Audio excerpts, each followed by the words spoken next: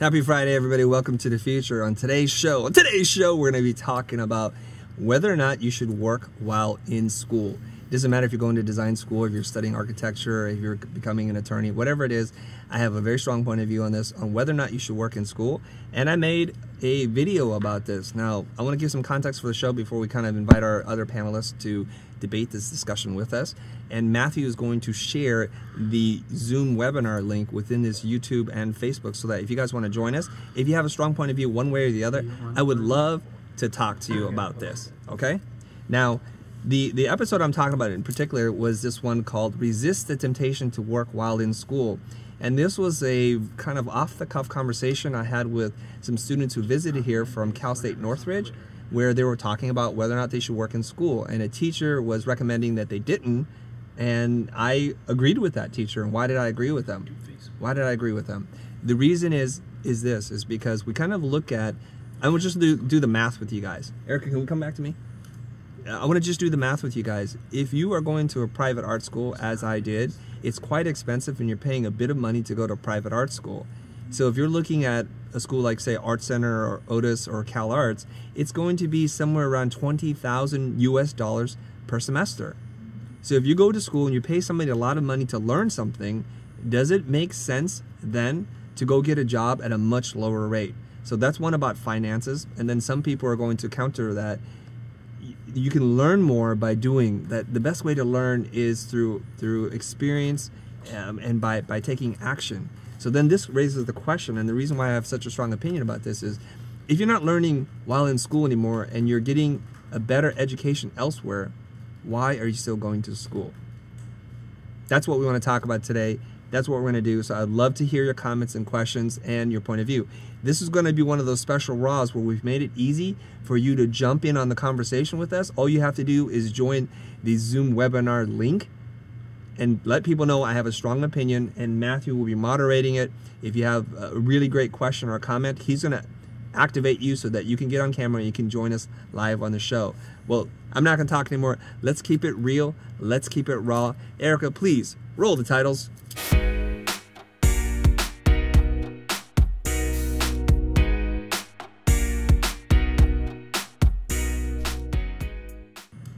All right, welcome back to the show. Now, I'm sure there are a lot of opinions, and the reason why I want to do a follow-up episode to this was because there was a lot of dissent. There was a lot of disagreement, even on Twitter, saying that it is absolutely necessary and vital for some people just to pay for cost of living to do that. And I totally understand that, because not everybody can afford education. Not everybody has parents who are willing to do that, or lives in a country or some place where education is affordable. And I understand that, because I too had to struggle with paying for my tuition while going to school.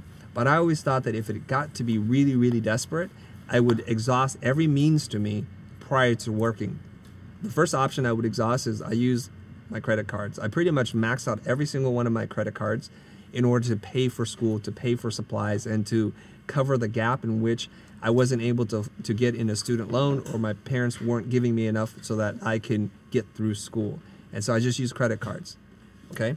The other thing that I wound up doing was cutting back all of my living expenses down to the bare minimum. I'm not living a lavish lifestyle while in school. Now, it may be hard to believe this, but while going to Art Center, I had many friends who were upper middle class or upper class or just downright filthy rich, and they would be busy driving in their sports kind of European cars and shopping at Barney's and things like that. I was eating bread sandwiches with liverwurst and tomatoes, or eating top ramen, doing whatever it is that I needed to do. And the reason why I stayed away from working while in school was because I spent every waking moment, every little bit of energy that I had in my little body to learn more, or to challenge myself by taking more classes, or taking classes that I had really no right to be a part of. And I'll give you an example what that is. So I studied graphic design while going to Art Center, but I wanted to improve my skills in illustration and in 3D graphics. So I took 3D modeling classes, which was kind of pretty brand new back in the 1990s, the early 90s, okay? And I was taking illustration and painting classes next to people who were illustration majors. Now, I felt really intimidated. I didn't have the skills, but in just doing that, I learned so much more. And I also took classes where it's called VisCom, which is what industrial designers take at Art Center, where there's like really incredible drafting skills. And I remember having a conversation with a teacher because I was clearly far behind everybody else. And the teacher told me, I cannot slow the class down for one student. It is expected for each student to be able to work at a certain level, and I just can't do that. So ultimately, I understood that, and I had to drop the class.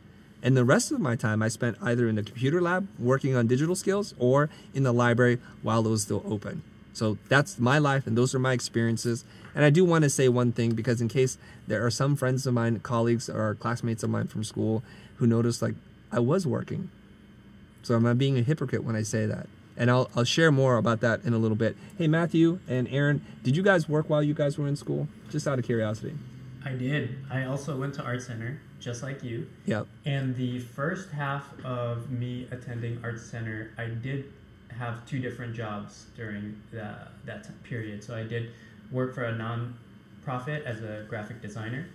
And then I also worked... Your mic is not top facing? Oh, okay. There you go. There we go. Yeah.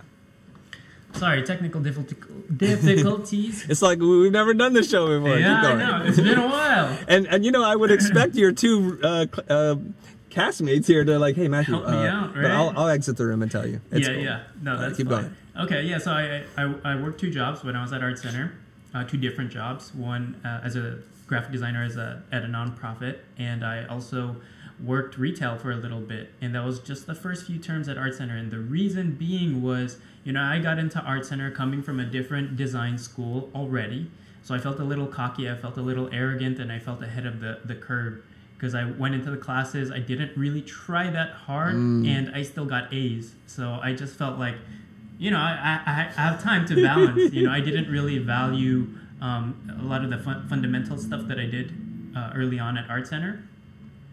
And so I was just, it was my ego that was in the way. Mm-hmm. And then at a certain point, about halfway through my education, I got introduced to motion design. I took your class, Chris, and just learned about this whole new world because I was previously studying print design and packaging. And then I discovered motion design, and that was totally new to me. I had no idea that you could combine animation and design and do that for a living and do that for TV commercials, and it was incredibly hot at that moment. So at that point, I stopped all of my jobs. I focused 100% on school, and then I converted and got very focused on all of my classes. Nice. I think John Roth might have something to say about that. Cool story, bro. Glad we have him immortalized in that. Yes, we have. We were able to capture his essence before he flew the coop. Anyways, I do want to clarify a couple of things about your story because I know a little bit more about it. You went to another art institution, and I think you were shy of graduating, right? Or did you graduate? I mean, I finished with my associate's degree, okay, and I didn't pursue my bachelor's. So because I felt that particular school wasn't that competitive for me, so I wanted to go to another school to be more competitive. I was just like ahead of everybody there, so I was just like, I'm bored of this school, let me go somewhere else. Hear all these great things about Art Center. I wasn't serious about it enough before, so I transferred to Art Center. Of course, as soon as I get to Art Center, I'm a little bit complacent, you know, because I'm still getting A's in the class, so what's the point? Right. So I have extra time, I need the extra money, let me just take a job at the same time. Right. So I think it's worthwhile to kind of highlight a specific moment here. You finished getting your associate in arts degree, and you were just really thinking that you need a bachelor's degree, and you were already kind of acing everything and ahead of all your classmates. So I guess in a way you had a right to feel kind of confident, whether you say cocky or not, whatever. And so you're really pursuing initially a degree at Art Center just so you can say you have a bachelor's degree, right? That's correct. And so you were just kind of going through the motions in the beginning, so you felt like, you know, this isn't really that challenge, so you didn't really apply yourself. It's not until you actually figured out what it is that you wanted to do and found out, man, this is actually kind of hard, that you really focused in, like laser focused, that you then had to stop all your other activities. That's correct. So had you discovered that at the very beginning, if you approached school a little bit differently, that would have happened at day one. That's my opinion. That's correct. Yeah, if I already had my clear goal to begin with, and I knew where I was going to go exactly, then I probably would have approached school very differently. Right, and that was my experience, because to me, the lower terms 1 through 4, where all the foundational things are taught, are some of the most important things that you can learn. By skipping over some of that, as many of my classmates did, and they didn't really fully apply themselves, when they got into the upper terms, into advanced graphic design studios and advanced concepts or advertising, they started to crumble because they didn't master the foundation or the fundamentals first. So this is really a discussion about that, whether or not you can, should, have to, and what you're giving up. And everything in life, whether it be about pursuing a particular client or doing a pet project of yours, you have to kind of realize the one thing that's consistent and constant with all of us is you have a finite amount of time here on earth, right? When you do something, when you choose to do something, you're taking time away from doing something else. So the first question I want to throw out to our audience and people who are attending the live webinar here is just to think about this, is there more that you can be doing while in school? Have you eked out every single drop of knowledge that you're paying for already? Because the rate in which you're getting paid to do work is going to be far less than what you've paid to acquire that education that you're supposed to be getting. So if you're not getting that education, that's a different conversation to begin with. But assuming that you're going to a good school that has great, passionate teachers and it's got a great, robust program, you have to start to ask yourself, why am I doing something else rather than getting what I paid for? That's the first part of this conversation. So let's open it up. Is there anybody in the webinar that has a point of view, either in agreement or disagreement, or wants to share an experience? Yeah, I think, well, Erica has her experience. Okay, so Erica wants to say something? Yeah. Let's rock and roll, Erica. I went to Ringling College of Art and Design, and I had a job, but they were on-campus jobs, Mm-hmm. and I needed to earn money because I was paying for it myself. Mm-hmm. So I started in an office job, and then I got a job at the Art Network, which is all Ringling Television. They film everything, which is how I learned how to camera and how to edit and everything. So that was kind of a learning, but I still got paid for it kind of thing. So it sort of fed into more of what I was learning. So that was helpful for me. The office job was, filing and stuff like that, which helped. The monotony of that helped free my brain a little bit so I could think clearer for projects. Mm-hmm. So that in that way it helped me. Okay. But it didn't take up too much of my time. Well, let me ask you this question here. I want to get a more emphatic point of view from you. Are you saying you should work while you're in school or not work while you're in school? And then tell me your biggest compelling reason. I don't have a strong opinion either way. Perfect. I think it depends on your situation. Like if talk about it from your situation. My situation, I just didn't like not having income. I just needed something because I had to buy supplies and gas and all that stuff. So you had no choice? No, you always have a choice. No, I did have a choice. Everybody has a choice, man. Yeah, it is a choice. Mm-hmm. But for me personally, I probably, in retrospect, I probably shouldn't have, because it also depends on how you learn. And I should have, I need to calm down and have plenty of time to think about what I'm doing. So I probably shouldn't have done all that work, except for Art Network was very helpful, but the office job was just a job to earn money. Okay. I have a question. Can I ask a question about Matthew's story? Yeah, yes, you can ask. You can ask. I want to wrap up what Erica's talking about. Okay. So I'm still a little confused. I just want a more kind of emphatic answer, because this show, I want to sharpen our point of view, and through debate and dialogue, kind of this robust conversation, we can help young people who are maybe in high school or in college right now who are thinking about this very thing. So I want to be able to give different points of view and be able to clearly articulate that as much as possible. So if I'm understanding Erica's situation here is maybe the school wasn't as challenging, or maybe she'd like to learn in different ways and she needed to buy a few things, so the only way she could do that on top of paying for school was to get work. And she's saying that work was somewhat relevant. It was on campus. It was something very manageable, right? That's kind of what you're saying. A little bit. Yeah, I guess basically, especially the job that pertained to, I went to for motion design, and video is part of motion design, so that job helped me with my major. But the other job I did just that to earn money. That's okay. I have no idea what we're doing. Yeah, now. Chris, that was your fault. That's fine. I try well. No, I blame Matthew. I'm just sitting here, man. Let me ask Matthew my question, man. I'm gonna make a good point here. Like, go ahead, make Matthew, in your story, you said you discovered motion graphics because you worked for Chris, right? No, I took his class. Took his class. I took his class.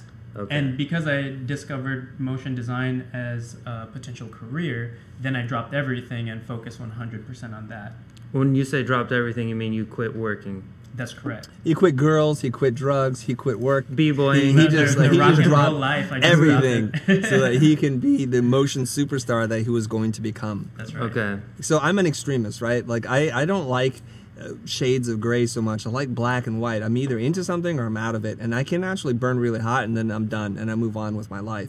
And I think it's that kind of polarity or that extremism that it's been able to be very helpful to me in my career. So if you're looking at my life and my career and you want to be able to achieve the things that I've been able to achieve, this is my template, this is my plan. And of course, there are many ways to get there, and there are other ways from other people and they're going to totally contradict what it is, what I'm saying. All right. So, Aaron, did you work while you were in school? Did you have an opinion or point of view on this? I'm not saying you have to say anything. I'm just asking. I did not. My parents raised me in the manner of thinking that your school is your work when you're a kid.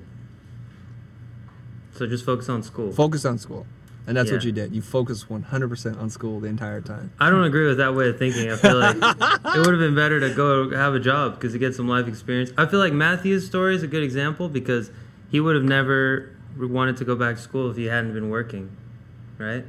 What? Like, he had to drop everything, meaning his jobs and everything, so it made it like a high-stakes sort of decision. It was a real decision. No, it was just nice to have the extra income. I just felt like I had the extra space to do it. It's like if I can make money while I'm in school, might as well do it so that I can support myself and don't have to worry about extra loans or asking my parents for anything. Yeah. I had the extra space, so. Okay. I wanted to do this one thing, and I think we want to talk to everybody that's on, or whoever that wants to say something. So we're going to cue you up in a second. Okay, Matthew, you get them ready. They're queued up. I do want to say this one thing. I'm not telling you I came from means. I did not. I mean, I was just barely getting by, just barely, just buried in debt too while I was in school, and I was just thinking, how am I going to get out of this? But there's one thing that I did do. When I had free time, and free time meaning whatever time I had out of class, I would try to do double the amount of work that I was asked to, or I would try to take it to the extreme degree. And what happened is at the end of each semester, I had, I think, a better portfolio to show for it, and I would use that portfolio to apply for more scholarship money. And almost every single semester that I applied for the 8 semesters that I was there, I got more scholarship. So I became a better student, a better designer, and the school rewarded me for this every single time. So when I entered school, I was very fortunate to get a 50% scholarship. By the time I finished school, I think it was like 90% of the school was paid for by the school itself. Wow. So that's one way. So instead of working at Abercrombie and Fitch or flipping burgers and fries or hustling on the side, doing a couple like little freelance things that weren't really adding to my knowledge base, it was probably going to give me some work experience, but I just became this hyper-focused designer and was able to leverage that. And I got more money every single time I applied, almost. Now, let's do this. Let's jump to somebody who's got a point of view. Yeah. Whether you agree or not, come in strong. Who are we going to talk to? We got Brando, who's queued in. He's got his mic and video. What's up, Brando? Hey, what's up, Chris? How you doing? I'm doing good. I like that first you're coming in with the name like Brando, and then you've got a blue snowball microphone. So you're like ready for this, man. You got hair and makeup. You are ready to rock on short notice. I love this. Sure. Okay, what do you got, man? Talk to me. Okay, I want to talk to you a little bit about my personal story. I'm 22. I'm studying architecture in Munich, and I realized like half the way that architecture is really it's really hard working as an architect. It takes a long time, and therefore I started learning about graphic design and mostly about branding. I think my name suits very well for the job, and so I started working on looking out for some design jobs. And the thing was, I was too unexperienced for design, for getting an internship in design, but I was actually quite good for architecture. And so I wanted to try to find something in the middle. And I'm working at I took a semester off only to work, only to dedicate my time. And now I'm working at an architecture studio as a graphic designer. So I got it both ways. And I think it's very, very important because it adds to my differentiating factor as a student and as a future professional. I think the money is the least thing I should worry about, but it also inspires me to make also my own company. I've been going to a lot of groups of young students, young entrepreneurs, and most of them work very, very hard while they're studying. And most of the most innovative startups in Munich, they actually are founded by students, working students, who just study what they have to do. They write the exams. They do is as good as they can, but they focus. The main focus is on the work. And I believe that if students would mostly work and just learn on the other time, let's say 60 work and 40% on studying, I would believe that would be a better mix. Okay, so I'm curious how you came up with that formula, 60%, 40. Like, why 60-40? Well, that's just, I would say, because the 50-50 thing doesn't work for me. I believe nothing is really 50-50, so you should push a little bit more. So you want to edge it. So I was reading some of the comments while listening to you. So 60% goes to work or school? To work. To work. So right now you're saying you value work more than school? Yes, because at school you all have the same tasks. I mean, me and other 100 people, we are going to do very similar projects with very similar teachers, and so we all do the same thing. So I believe that the thing that will differentiate you is what you do after school, after class, what you work on after the time. Okay. Let me ask you something. Are you learning from your instructors? Yes, I am. You had to think about that because his instructors you're not done with school yet, right? No, I'm not. Yeah, okay.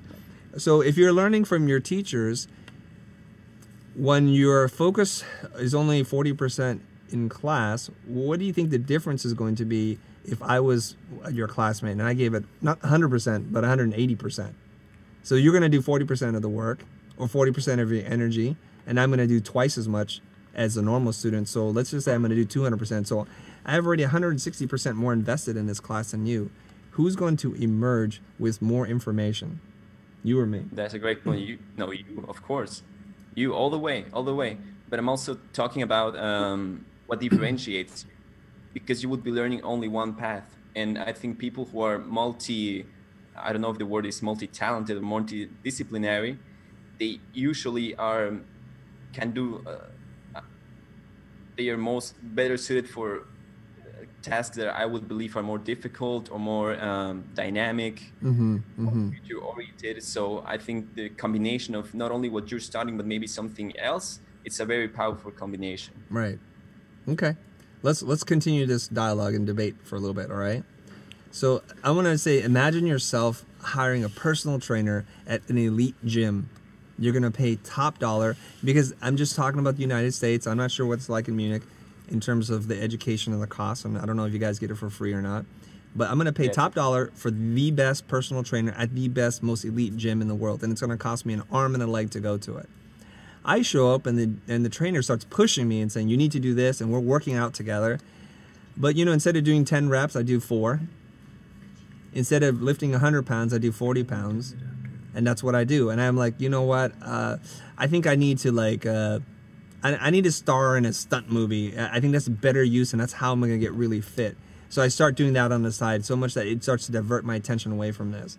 And then there's this other person going to the exact same gym, doing the 10 reps, lifting the 100 pounds or doing whatever, or 200 pounds. And who's going to get the gains here? This is the problem that I have with this, is if you're going to a good school and you have a great instructor and some really good classmates, are you leaving something behind by not 100% focused on that? Are you not going to the 3D prototyping lab and facility and really kind of tweaking and learning how you can create architecture that can't even be dreamt of in the normal way, and you're doing some radical things? Or perhaps you're spending a lot of your time studying films and looking at how films can be a source of inspiration for architecture. That's the problem, see? So when you work, the idea is when you work, you apply what you learn. So the theory is that when you work, you are not taking in new information, you're just demonstrating what you've learned. Now, that's not to say that there are some work opportunities. I'd like to think that we're one of them. When you come to us, you're going to leave the experience smarter, better, faster, more informed.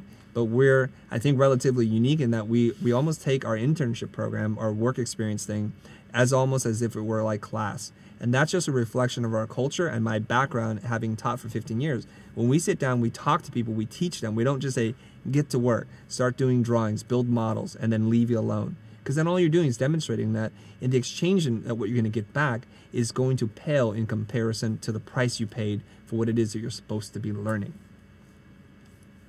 Brando, back to you.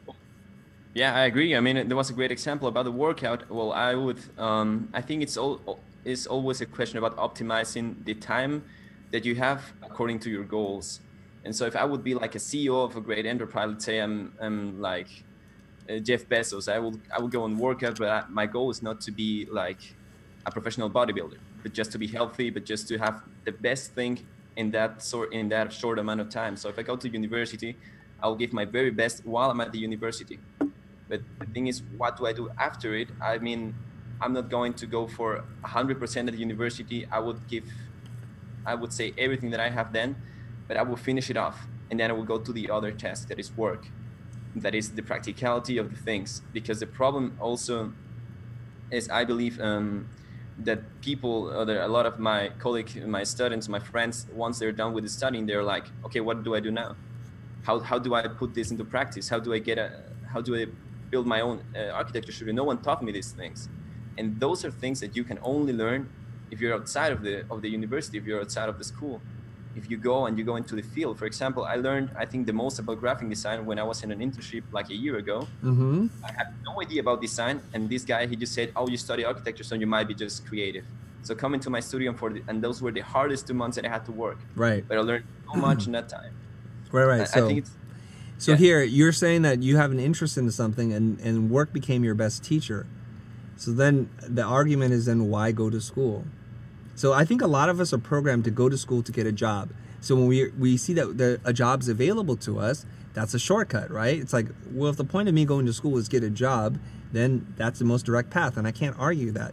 But I don't think the point of going to school is to get a job. I think the point of going to school is to learn about yourself, to learn from your professors, and to go really deep into figuring out your voice, your point of view into the world. And there's no better or safer place to do it than in school, to experiment, to try new things, to fail in catastrophic ways so you know who you are and what you want and what you're made of. I also believe when you're in school, it's also to build up a relationship with professors and classmates. So later on, when they're out in the field and they're working for big clients and they need help, they're going to remember Brando. They're not going to remember the guy who didn't really show up. They're not going to remember the guy who barely did the minimum to get through because they were just too busy frolicking about and getting work on the side, right? That's the big difference. So I think what we have to do is we have to rewire our mind to say that if we're going to be in school and we're going to pay an exorbitant amount of money to be in school, whether it's through loans or parents or whatever else, however you get through scholarships or grants, that you need to maximize and squeeze every little bit out. Now, it's dangerous you brought up Jeff Bezos here. Dangerous, and I'm glad you brought this up for this debate. Okay, Brando? Jeff Bezos runs one of the most valuable companies on planet Earth. And seemingly every category they go into, they destroy and dominate. I recall reading in many different articles in tech journals to say from other CEOs, how is it possible they can execute so well in so many different categories? I'll give you one example. In terms of AI and voice recognition, they're not necessarily perceived as a tech company in that way. Most people would think of Amazon as an e-commerce company that is unparalleled, but they came in after Apple had Siri and Google. What is Google's thing? I forget what their platform is. They have a name. It might just be called Google. Hey Google, Hey whatever Google, it is. Hey right. Google, what is your name? Okay, Google. And then came out with Alexa, which is outperforming everything, and they're totally destroying it. And how is he able to do that? And I'm going to just venture a guess here, and if you talk to most successful executives, entrepreneurs, they're going to tell you one thing. It's focus. Focus, not distractions. They're not doing 1,000 different things until they master that thing. Bezos did not go out and look like the Incredible Hulk on day one. He was actually just a typical executive at a tech company. It's not until after he's able to do all these things that he applied his mind to the next thing, to the next challenge. My concern for a lot of young people is the lack of focus. Just like my boys, they want to do a little bit of this, a little bit of that, and they're not going to ever get really good. Like one of my boys, he's 12 years old. He works for me every day. I come home, he runs up to the door, he greets me with a giant big hug. He's like, "Dad," and then he tells me, he looks up at me with his little eyes, and he says, "I earned $5 today because I worked for you 1 hour." I said, "That's incredible, my boy." And I said, "How do you feel?" He's like, "I feel tired." I said, "So if you've worked 1 hour, what do you think that's going to be like when you work 10 hours, or where you're like Dad and you're working 18 hours a day? How's that going to feel? And tomorrow maybe you can try to do 2 hours." Like, nah. I'm going to watch some Netflix. I'm going to play video games. I'm going to play a little Halo, a little Fortnite with my friends. So right now he lacks that focus. And I think that's the problem, is we spread ourselves too thin. We try lots of little things. If you found your passion in life and you want to study graphic design and it's not available at your school, my suggestion is to take a semester off. I don't know what it's called. It's not called a sabbatical. What is it called when you take a semester off? What's the school term for that? I think that is sabbatical. Is it a sabbatical? I think so. Okay, Yeah, you take a year off or a semester off and you go and work, and then you focus all your energy on that one person who's like giving you this opportunity to become an amazing graphic designer, and you give it your all. And if you find like, you know what, this is it, drop out of school, man. Drop out of school. Your turn, Brenda. So, if I get it correctly, the thing, and thank you so much for the answer, it was amazing. So the thing is, it's on focus. So if I understand it correctly, it's not really what you do. So the order in which you do the things is not really that important, but how well you do the things. Yeah. For example, I know also that like they worked before going to school. Yep. Like they work already 2 years, and then they go to college, to school. I mean, I will say college, and then they can do it very easily because they already have experience. So afterwards, they get even a better job than they had before, but it was only because they focused on their first job. So that was the point that I didn't think about. So. Yeah. I have to give the debate to you, man. So. I'm not trying to win the debate. I'm just trying to have a good conversation. I love all the points that you brought up. This is fantastic. You were trying to win. Oh, that's good. Harder than I thought. Now I do want to say this, even for you, Brando, if you're going to school and you're entering your junior, senior year, you're kind of up there and you feel like all the foundational skills are done, and typically this is how most design schools are set up, then the application of what you learned is done in the senior year. That might be the time for you to think of other options, to go out into the field. But not after you've given it your all to learn and squeeze every drop of knowledge, every opportunity that you can from school. And I wrote down a couple little things here, things that you can do while you're still in school, outside of the normal stuff that you're doing. You can attend other lectures from majors that are outside of your discipline.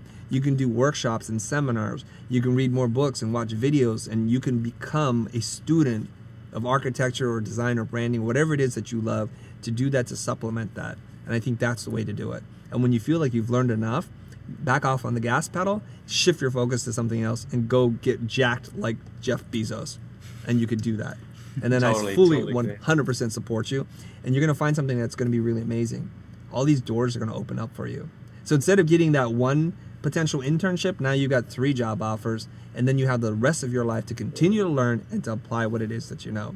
Okay, so thanks very much, Brando, for joining me. Thank you for trying to win a debate. And let's get somebody else on the call with us, man. Cool. Thank you for the workshop in Milan. Oh, you were there, man? Yeah, I recognize this guy. I'm sorry. I'm not the worst, man. I am the worst. Okay, awesome. Thanks for coming out. Thanks for calling me out on my bad memory. Chris, that's becoming a reoccurring thing, man. Yeah, it's not an act, you guys. I'm just so bad with remembering faces and names. Excuse me. Cool. Okay, so who else are we gonna talk to? Or you gotta? I'm gonna cue somebody up. Okay, awesome. I need probably 2 minutes to do that. I think I want to turn it over to Aaron to see if there's any comments, comments or questions. Wow. Yeah. There's a lot of comments. Oh my goodness. Aaron, did you read anything that was cool? I mean, there was a couple of ones coming in, but then you made some really good points, and I feel like everyone kind of just started to agree with you. Well, I want to say to this one person, Abadi's like, Aaron equals Tom Cruise. I'm not sure I see the resemblance. Or it's when I had the sunglasses on. Oh, I see. Yeah. You doing the Top Gun thing? I think it's the newest Mission Impossible. Oh, Mission Impossible. Okay. There is Top Gun 2 in production or something. Jessica, it's 3 a.m. where she's at. She's half asleep. She's like, I looked like a potato, so she left the Zoom call. Can you guys carry the show for a little bit? Yeah, I saw some. Oh, go ahead. I want to ask you a question. Okay, go ahead and ask me first. Just like a lot of people were talking about internships. Yeah. And how does that fit into the education? I mean, that's like working. 100% love the idea of internships. 100% support that. I think that should be a requirement, not a thing that you kind of think about doing. I think any serious school should force you and require you to go out and work into the field for at least 1 semester. But that's perfect because during that semester, you're not doing schoolwork as well. You're just going to go out into the field and you're going to work for somebody, and you're going to learn from them, and you're going to gain some really valuable experience. It's going to make you smarter, faster, better for it. So I'm 100% in support of internships. There's an episode we put out about how to choose your next internship, so you probably want to watch that one too, because not all internships are created equally. All right. Oh, Chris, I have somebody. Are you ready? All right. Yeah. I love this. Let's do it. I have Franz. Franz. Yeah, you're a little low. Can you turn it up a little bit? Where's the mic part of what you're holding? I think you're holding the string. Yeah. What? Just the sound. Yeah, okay. Do you hear me? That's better. Yeah, let's do that. Better? Yeah. So hi, I'm Franz. I'm from Belgium, but I study in the Netherlands, in Maastricht.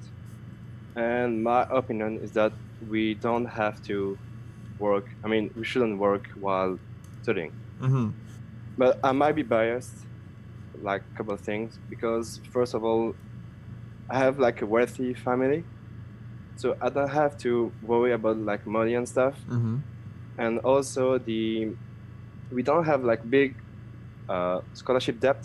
That's how I would say. Like for 1 year at my university, which is like pretty good, it's only I quote it 2,000 euros. So it's like way less expensive than in the US, I think. And that's pretty much all the universities in like Europe, except like from Paris and London and stuff. But like a lot of universities in Europe are not very expensive, and that's why I might be biased. And also, just my main like argument is that I think that like college is like the best years you can have, and you should like enjoy it like fully. So after class, just go with your friends, enjoy your time. And yeah, I mean, it's true, right? Yeah, sure. After like a long day, you don't want to work, I guess. And some universities, you don't have time to work because sometimes you have like 8 hours class. Yeah. And it's kind of difficult. And if you have free time, just do what you love instead of, working, I think. That's how I feel. Okay. Well, let me recap for everybody that's tuning in. Franz, who's in Belgium but studied in the Netherlands, let's just recap. He's been cursed because his parents are wealthy. Education is cheap where he's at, and he's got a full head of hair. Life is hard for this guy. It's killing you, huh? So he's like, yeah, I believe you should go to school and party with your friends afterwards, right? That's wonderful. Okay, and of course, like passing exams, but yeah. Well, okay. I mean, let's talk about this there. Now that Franz does not have to work, he's like, you should enjoy your life a little bit. And I find that, we had a nickname for the Euros that went to Art Center. And they would have this kind of world philosophy. Do a little bit of class, do a little bit of talking, drink a little wine. I'm just extreme. I'm like the Terminator, man. I really am. You know that, right? You know where I'm going to you know where I'm going to get with this. So while my friends were busy partying, hanging out, shopping, or doing whatever it is they were doing, I was in the library. I was in the computer lab. I was up to 4 in the morning every single night, even though it wasn't necessary. I remember having this discussion with a couple of classmates of mine. I'm like, how many all-nighters have you had? And they're like, what do you mean all-nighters? Like, nights where you barely sleep or like less than an hour? And like, oh, I've never had an all-nighter. And we're talking about juniors and seniors. And I got to tell you, like, I was thinking, oh my God, how is it possible that you've not had an all-nighter? Because I've had an all-nighter once a week since semester 1. How is this even possible? And they're like, oh, I just manage my time a little differently. I when I get home, I do the work, and by 9 o'clock, I eat dinner, and then I'm in bed. It's like, wow. And I hate to say this, and I know I'm going to sound really judgmental when I say this, but so I guess I don't hate it because I'm going to say it, was that person's work reflected their level of enthusiasm and passion. There's a line that I'm going to mess up, about a movie called Desperate Measures, where one person's yelling at another person, like the hero and the anti-hero, the protagonist and the antagonist. They're staring at each other. The antagonist says to the hero, "You don't." What is it, Aaron? You know this quote? Okay, I'm sorry. It's going to say something like, "You don't know where I begin. Where you end is where I begin." So when that woman, that man, that student goes to sleep at 9 o'clock or goes out, that's just the beginning of my second or my third shift. And that's how I've been able to train myself to be super hardcore. So I love it. Euros, they know how to enjoy life. They know how to have a good time. But my point of view is, man, you got to get after it, man. You got to just put everything you have into this wonderful thing. And you're saying experience the full college life, and I agree with that, but just make sure you're giving it everything you got, because you're in a very wonderful place, right? Like I said, you have all your hair. You come from a wealthy family. I have too much hair, yeah. I don't know if there's such a thing, right? And education is cheap in Europe, and that's wonderful. Yeah. So, all right, maybe you can do like a work-study program and live abroad and open up your horizons, right? Yeah. That would be really cool for you. And also, one last thing, yes, is that working in my university is not very easy, because we have like exams every 8 weeks. Mm-hmm. So like 2 weeks before the exams, you have to study like all the day, you know. And that's why it's quite difficult for my university. Mm-hmm. And that's why I don't know anybody that's working while studying. I see. And everybody is like focusing on the exams and just passing the year, you know. Okay. What are you studying in school? I studied international business. Oh, okay. Hence the exams. That must be tough, man. Yeah. Yeah. You got to figure out what to do with all that money, right? International business. No, not really. Okay. More about management, but yeah. I see. Well, I'm just curious. What are you doing on this channel? This is mostly for creative people. Is there a creative part inside of you? I design. You design too? Time. Yeah. Oh. Like, do logo design on my free time. That's like passion, a hobby, and I want it like to be my future work. Okay.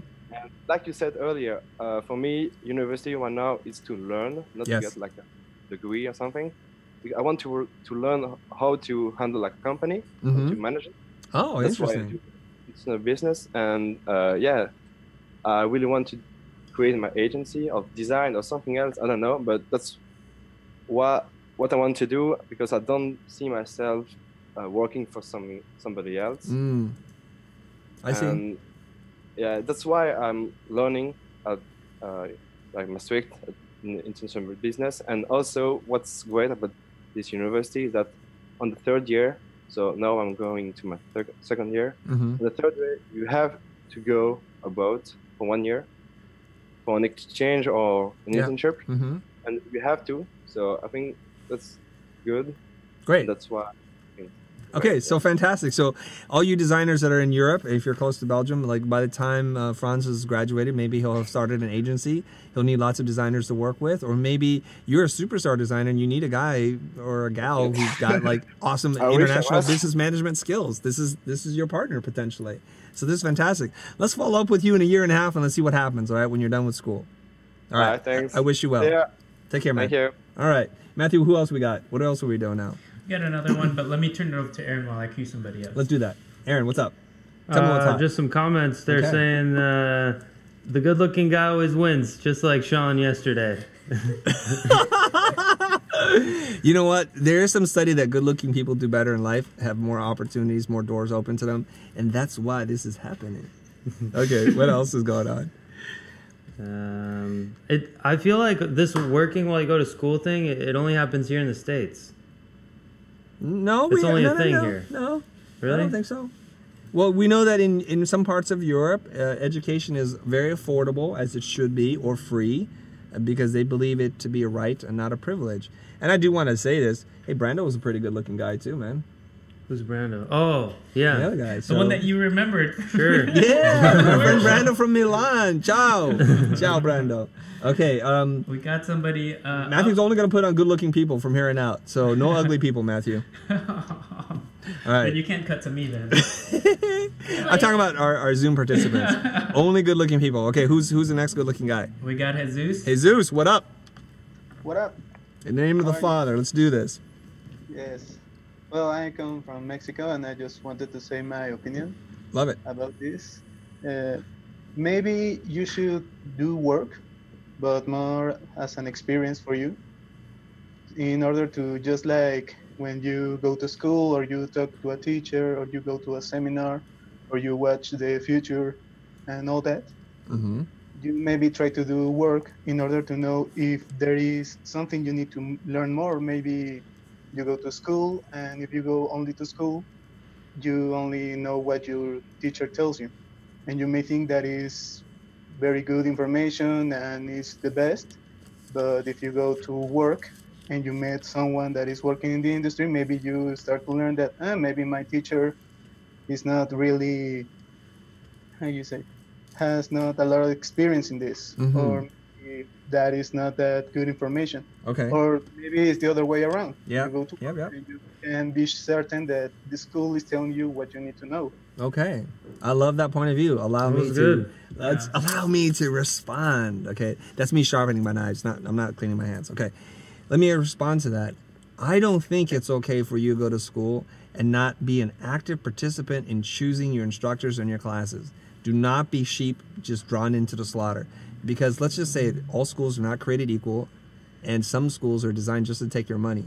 In fact, there are a couple of schools in the United States that are being sued or under investigation right now, because essentially what they are, they're a loan operation, right? They use the school as a front to apply for loans on your behalf, and then they get money and they put you in debt, and then they send you out the door, and by the time you're done, you're like, what has happened to me? I'm $200,000 in debt, and I have no practical knowledge that I can go out and get a job with to pay down my loans. That is a big, big problem. So Jesus is correct in saying that, you know, you need to have some kind of context. And I'm going to tell you how to do this without going to work. When I first entered school, I was in my first semester. Luckily, I befriended a few people who were upper term, who were sophomores, juniors, and seniors. And I think they recognized in me at that time, I'm going to give myself a little bit of credit, like this is a super intense guy who wants to learn. And so they weren't like turning their noses at me and saying, you're just a kid. What do you know? Get out of my face, freshman, right? So I became friends with them, and I would ask each and every one of them, who was the best teacher you had? What was the best class you had? And I would just write down, and why do you say that? Oh, okay, because they're really tough. Or somebody would say, don't take that teacher, they're really hard. So I would say, I'm not going to listen to that person, because difficulty should not be a factor in determining what teacher, what class you take. So that's how I got myself into a lot of trouble. Like, you need to take this person for painting, Chris. You need to take Stan for VisCom 3. You're good enough to do that. And I hadn't taken VisCom 1 or 2, and apparently I was not good enough to take that class. But they gave me a lot of information, so I was never just going to enter into a class and say, this is what I was just given. And I was shocked later on, as I'm nearing graduation, I would ask people, like, oh, did you have Roland Young as a professor? Did you have Simon Johnson for type? And they would say to me, no, I didn't know to take them, or I heard he was really hard, or the class was full, so I couldn't take it. And I said, did you do everything in your power to take that class? Like, what do you mean? Did you show up at 8 a.m. when registration was open? No, I just waited for the normal time. I said, when the class was full and you couldn't get in, did you try to add that class? Did you make a big stink about it to the department chair because you are paying for this education? And they said, no, I didn't do that. So now I'm going to flip it around. That was my experience as a student. Now I'm going to tell you my experience as a professor, right? So my class has a cap, and Art Center wonderfully keeps the class sizes relatively small. Sometimes I have 8, sometimes I have 12 students. And as sometimes is the case, there are more students that want to take the class than what is allowed. And so they show up on day 1, there's 6 of them, and they have their ad forms. Will you sign this? I said, I can't. I can only let 12 people in. And they said, well, they will let me in if you sign this form. I said, well, it's not fair. There's 6 of you. I can add 1 of you. Or maybe I'll add 2 of you, okay? And that's it. How will we determine this? So we put names in a hat. I drew out 2 names, and 4 people left, and the 2 stayed. But something remarkable happened the very next class. A woman came back, and she said that, I thought it was rather random and arbitrary, and I really want to take your class. I went and spoke to my department chair, and I insisted that I'd be able to take this class, and I made a case of it. And they're saying, and now I have this letter from the department chair asking you specifically for a favor, an exception to add this 1 student. And I was like, dang, all right, I respect the moxie in this woman. she demanded from her her department chair to let her into the class. And I was like, okay, what is one more student? I'll sign this. And I signed it, and she was in. So that's what I mean in terms of the intensity. When you want something, you don't stop, you don't accept, and you don't just go into it blind, not knowing what it is that you're getting yourself into. Seek out the hardest classes, the most rigorous courses in the classes, the hardest teachers. That's what you want. That's what you're going to get from it. Now, if you need context outside and do that, that's fine. But the best thing to do is talk to the people who have already experienced the classes before you. Talk to them. Ask the people you respect. What classes did you get the most from? And go with that. All right? So excellent point that you brought up, Jesus, in terms of knowing what is good and what is bad. And you should know, right? When you stick your hand in boiling hot water, you know it burns.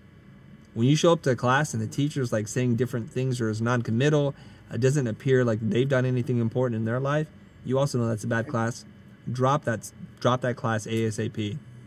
It's better that you do nothing than to be a part of that class. All right, man? Right. You got anything else you want to say, Jesus? Well, no, maybe just that, and well, that this doesn't, I don't know, maybe this is for people that just don't feel that one answer or the other. Just keep in mind that your job is trying to get the best information, the best education you can, and be as prepared as you can.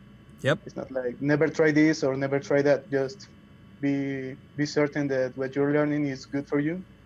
And if you feel it's not, always try to orient yourself to that direction. Yep. Okay. Thank you very much for joining us on the show today, and thanks for tuning in, man. Okay. What else do we got? Let's look at some other comments while Matt queues up the next person, and then we're going to wrap up the show, I think. Yeah, a couple of people were commenting that the last gentleman was very articulate, so... Jesus, good job, props man. to you. Or were they talking about Franz? No, this Jesus? last guy, yeah, okay. Jesus. You could say his name. Oh, sorry, I forgot. All right, cool. I'm focused on the next thing I'm going to say. Go ahead, say it. A lot of people are saying, like this guy was saying, I worked at a bar as a bouncer, I had a kid, and went to school full time. And another guy said from India, I would love to concentrate only on my studies, but due to current financial situations, the only way I can obtain a degree is by working and putting myself through school. So a lot of people have no choice. They have to work to go to school. So, like, what do you think about that? I like that. I'm going to respond to that. Before I respond to it, I'm going to ask Matthew. Matthew, do you have a point of view on that, or are you too focused on reading comments? I'm too focused on setting up the next thing. Okay. Aaron, I would like for your opinion on this before I give you mine. My opinion? I'll be honest with you. I don't have a really strong opinion here, so I feel like every time I try to talk and say something, it comes out weird because I don't believe in it too much yet. Okay. You know? That's what happened to me. I get it. I'm just here to support you, man. I love your support. So both you and Erica, thank you. So I love that if I ask you a question, you don't have an answer, you're as transparent as you can. It's like, I don't have a point of view, so let's move on. Perfect. All right, let's talk about this. I did see a lot of these comments where somebody's a single parent or raising a family, is married, and they have to do this, and they see no other way, right? So this is like kind of a weird conundrum, a catch-22, where you want to go to school so you can get a job, and you can't get a job because you need to get an education. So it's one of these things where it's really fractured, and I get it. Typically, if you're not a single parent, if you have a partner, what I would like to suggest, if this is at all possible, I know I'm trying not being insensitive to this, is to have one partner focus on their career while the other one goes to school. Because there's no point in both you guys kind of spread so thin that you can't really be a great student, so the jobs that you can get when you get out of school aren't great, and you're also not really there as a dad or a mom, and it's all messed up. Like, they're not getting a parent, you're not getting the education, you're not making enough money, and this is not going to solve your problem.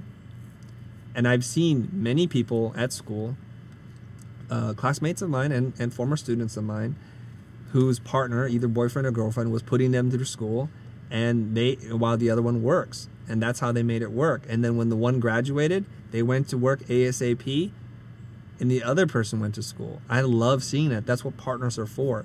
So this might be opening the can for a bigger discussion about finding the right partners in life, that you're both equally contributing to the relationship, and you realize that certain sacrifices have to be made.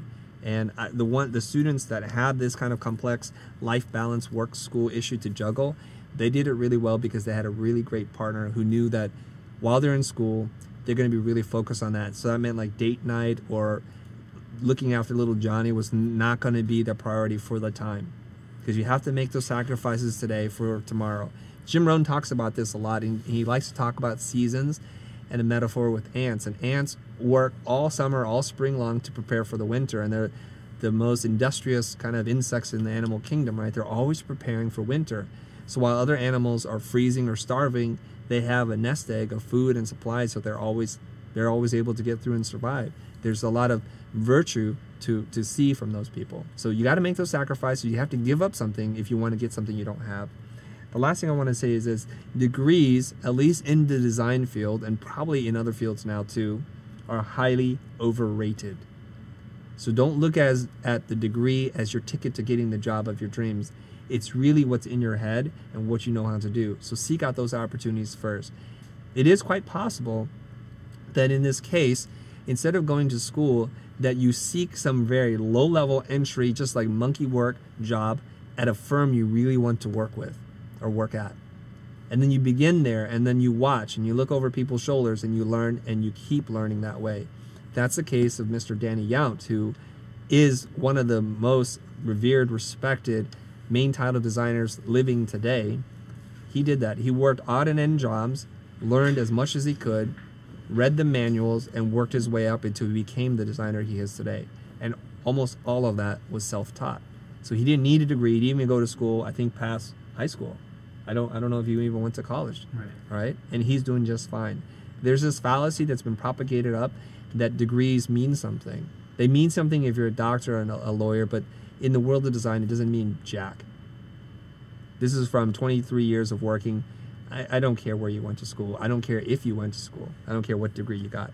If you're willing to show up, if you have a good head on your shoulders and you're willing to learn, I think you have the potential of becoming great. Let's move on. Do we have another person that wants to talk and add to this debate? We do. We have Nicholas joining us. Is Nicholas good looking? I only choose the best, man. Look at him, nice, all shy. He's like, oh, you guys? Come on, man. Too. All right. You are a pretty good-looking guy, Nicholas. Where are you from, man? I'm from Slovenia. Slovenia. Is that where everybody's tall and good-looking? I don't know.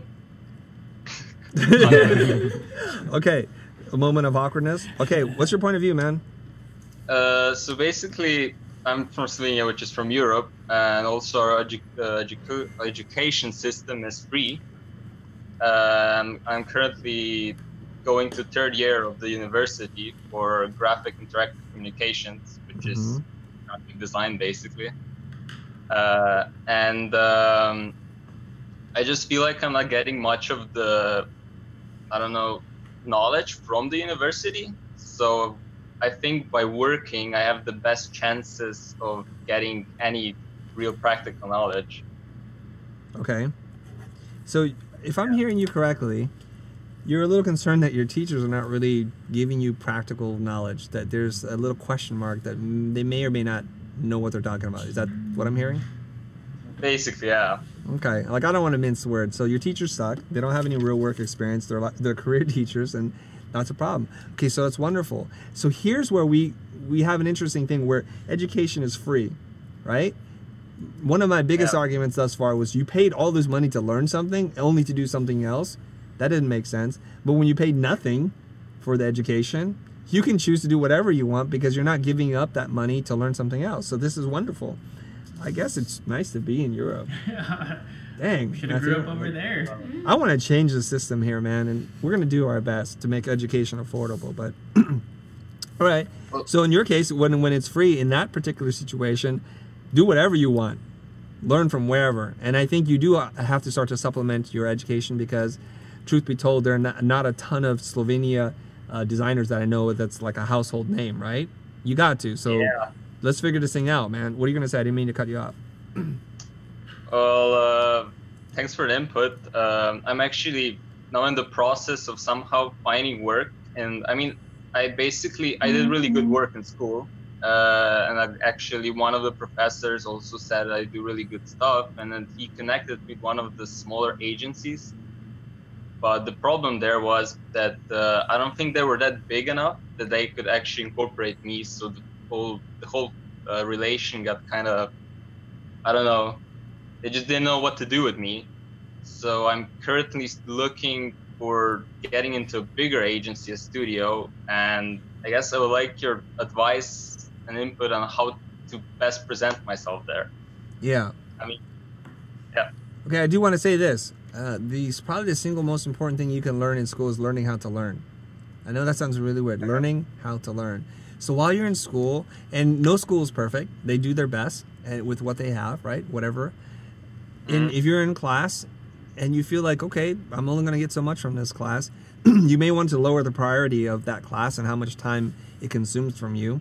If you're not learning something, either drop the class or do the bare minimum to get a passing grade. Passing grade is like C or D, even, as long as you don't fail, right? And then spend the rest of your time devouring content and materials from people that you do feel like you're going to learn from. So if there's an author, read the author, read their book, watch their seminars or videos online. And since education is free, you have some money, you can do something with that, and that's great. And then this is fantastic. And it's wonderful to be in a place where that is actually an option, where education is free, so you can think about other things that you can do, right? Okay. So what kind of programs are you learning on your own now? I mean, when you said that's what I'm doing, what kind of educational materials are you using to supplement your knowledge? First one is the future, of course. course. Well, of course. I mean, otherwise, I mean, I basically see you as the main source and guidance. Like read the Stop Stealing Sheep. I'm currently Pesto. And I'm just like, all around searching for books and stuff and going through the library. But it's just like, I don't know how to then start. I don't know how to then start getting competitive and just like going toward my career. All right, I'm going to give you a tip. Tip right now, okay? Everybody that's watching, if you want to get better at what you're doing, it's really straightforward. But you're going to have to get over yourself on this one little thing. What I want you to do is look at a piece of work that you really think that's amazing, and I want you to do your best to copy it. You can learn so much by copying, and for many hundreds of years, this is how artists taught other artists. They would sit in a room and they would just work for masters and just copy their paintings to a point in which you could not tell the difference between what the artist did and his understudy. Okay, so that's what this is an actual assignment I used to give to my students. I would say, tell me who your heroes are. Just tell me the most amazing work that you feel like so far out of reach. And then they would pick all these things and we'd look at them and say, okay, next week what I want you to do is come back and teach us how to do this work. And their jaws hit the floor. Like, no, we admire this work. How is it that we can do this? I said, I believe in learning how to learn. And truth be told, I don't know how to do that. So you guys do it and you figure it out. And here's the surprising part, because you think, you know, what a cruel, mean teacher I am. In 2 weeks, not only were they able to figure out how to do something very close to what they admired, in some cases when I was critiquing the work, I mixed up which was the original and which was the copy. Okay? Not only did they do it, they had to teach the class and put together step-by-step instruction on how to do that very thing. And they all surprised themselves, because I asked them at the beginning of the class, what's your level of confidence that you can actually pull this off? And most of them were between 1 and 3 on a scale of 10. Afterwards, I all gave them 8, 9, and some of them 10s because of how good they were. The only rule to the master copy was you cannot use any element from the original image. You can't just literally lift that image and put it on top of yours and then change some things. They had to recreate every element in one way or the other. And so people learn how to use Illustrator. They learn how to make brushes. They learn how to photograph 3D, real models, because they didn't know how to do 3D.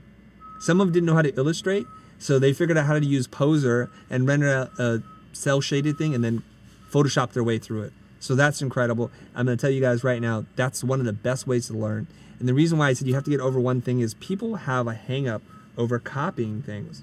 Like when I look at a website and it's doing really well in terms of its messaging and the way it flows through, like a cool landing page, I don't try to look at it to kind of dissect parts of it. I look at the whole thing and I just copy the whole structure. If they have a giant headline, I try and figure out what my giant headline is. If they come in with a value proposition that's important as a benefit to the customers, that's what I do. If they have 3 customer testimonials afterwards, I put in 3 customer testimonials. That's what you do. That's how you learn. You would be an idiot. You'd be wasting your time if you did it any other way. The world is full of information. You're not utilizing it if you're not going to do that. So that's how I'm going to tell you to learn, okay? All right, Nicholas? Yeah. All right. Stay good looking, stay lean, stay tall. Good talking to you. Let's talk to somebody else, Matthew. Thanks. Or Aaron. Aaron, read me a good comment. There's so many comments on YouTube and Facebook. There's a little bit of an argument about what's the poorest country, you know, what that's like. Let's not go there. There are a lot of poor countries out there, unfortunately. Yeah, there's a couple of interesting comments. I copied and pasted them here. Okay, what do we got? Basically, this Celine Hernandez is saying, like, it's important to work in your field to gain experience if that's really what you want to do. But if you're just working to get by, that's not, like, that's what you're saying, right? If you have a job and you're looking at it as you're learning, you're getting an education from this job, then you should do that. If your school is like a crappy school and you're not learning anything. But if you're just working because you need some money, that's not a good reason. All right. How about I make a metaphor for you, Aaron? You and I, we go to lunch quite often. We drive places, and you'll see me. And we're driving. In California, in Los Angeles, the freeways here are like 5-6 lanes wide. There's lots of lanes, right? And our general point of frustration is when somebody straddles 2 lanes.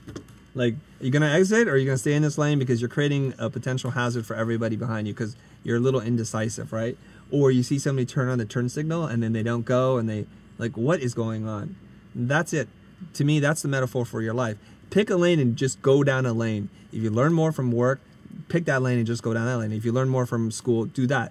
If you have 99 teachers at school that suck, but one that's really good, I would do 3 independent studies with them. I would just do everything I can to just suck up as much knowledge from that one instructor as you can. That's what I did.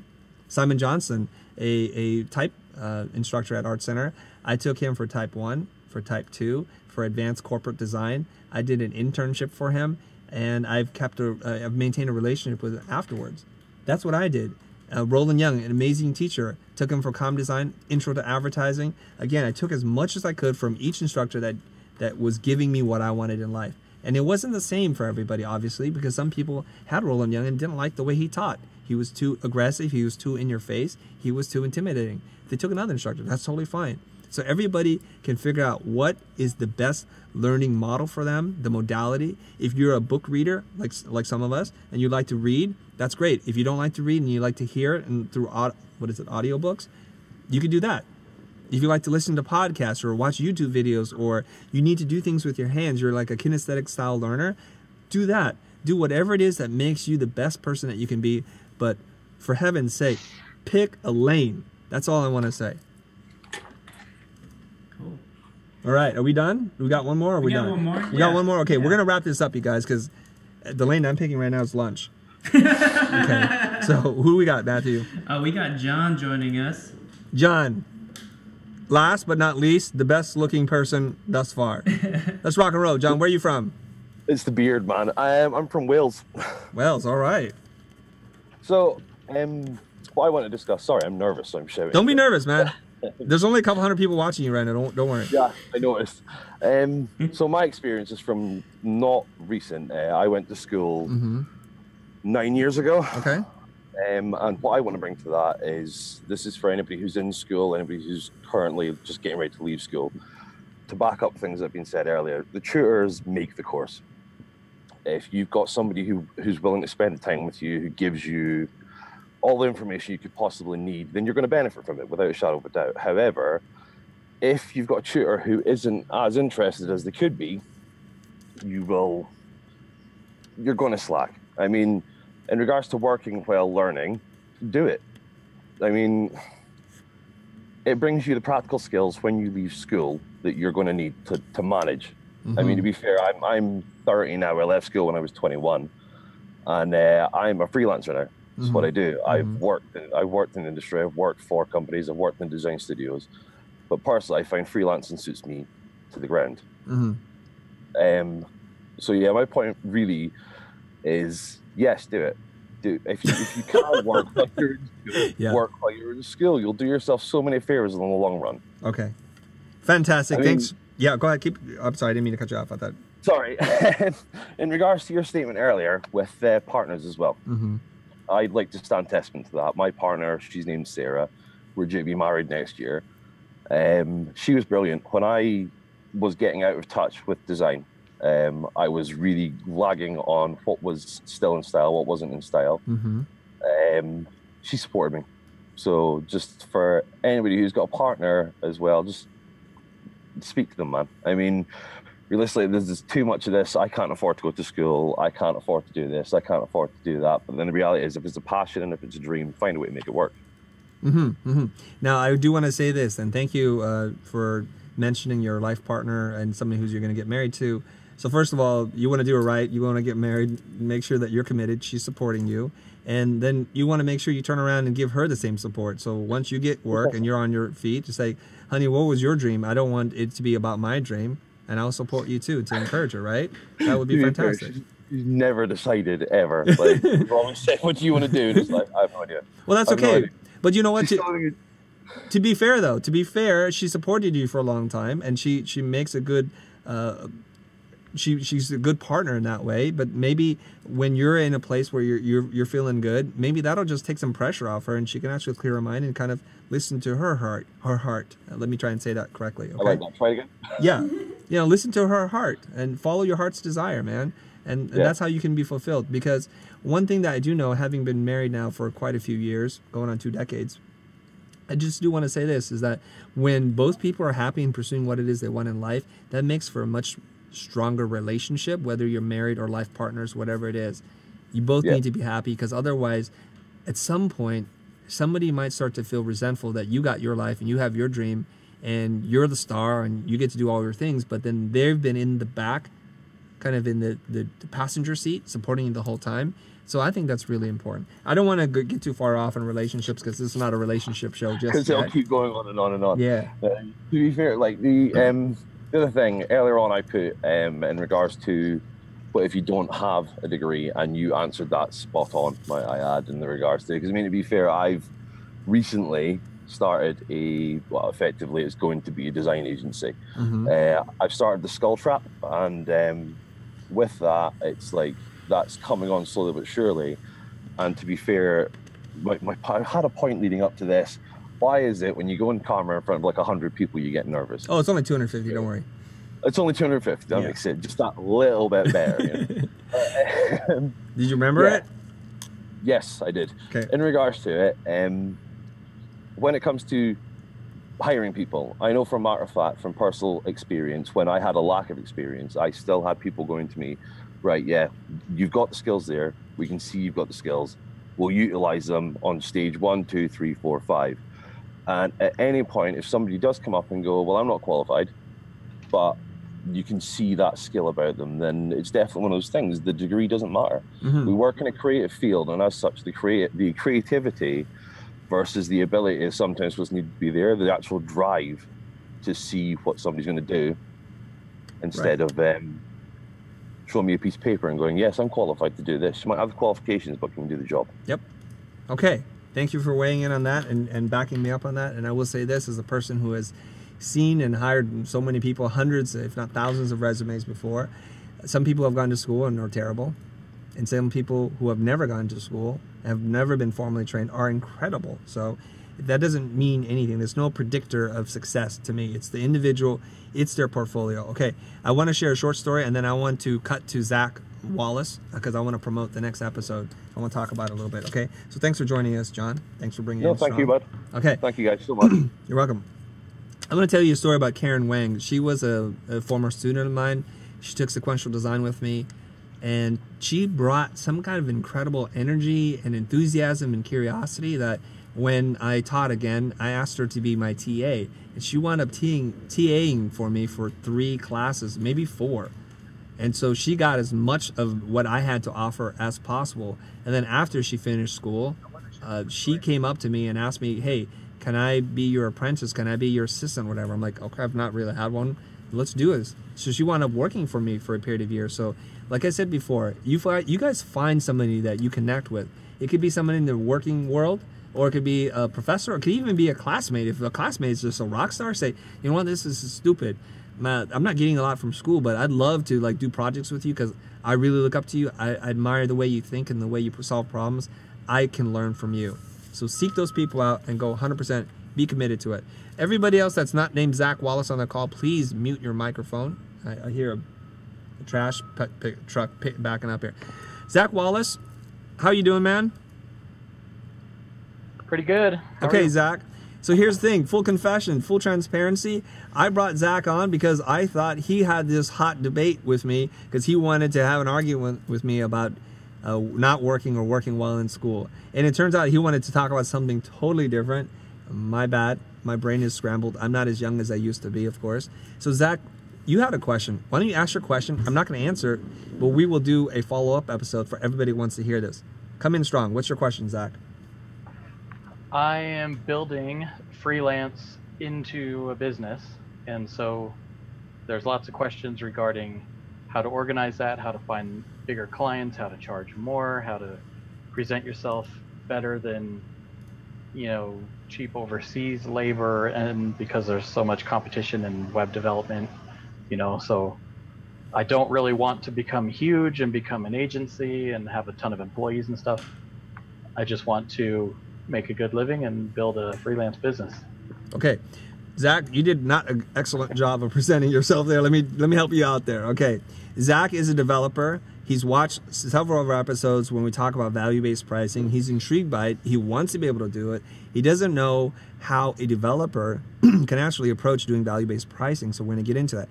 That presents a lot of challenges for me because for the most part, if you're a developer, it's kind of a commodity. A lot of different people can do it. So unfortunately, it tends to go to a qualified person, but whoever is going to come in at the lowest price. So that's a big problem, a big challenge to solve.